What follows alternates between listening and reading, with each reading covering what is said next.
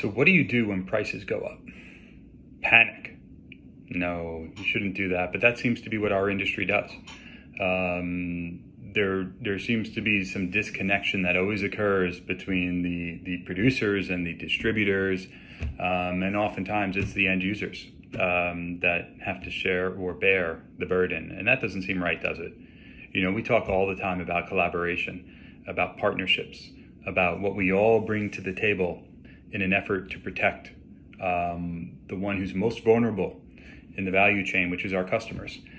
They come to us for support, they come to us for clarity, transparency, accountability, and of course respect. Yeah, our values. It seems like every time I talk I can always bring those back up because really that's what it's about, isn't it?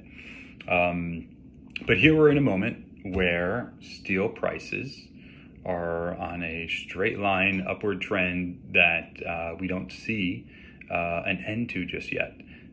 So how do we deal with it? Well, what do we think is the right thing to do for the customer? Start there. What do we think is the right thing to do for your customer, for our customers? And in our case, we are customers to some of the producers, aren't we?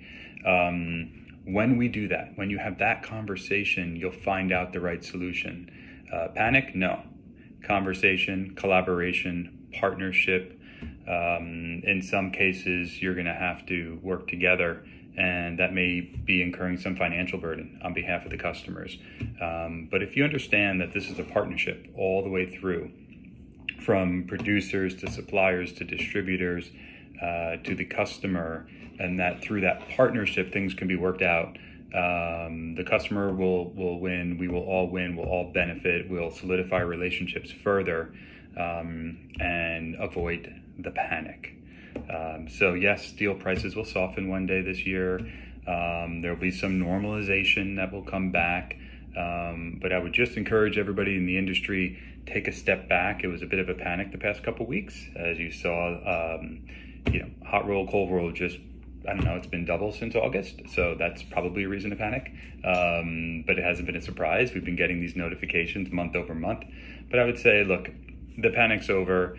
Let's understand what the marketplace looks like. Let's understand what the producers can guarantee to us and to our customers.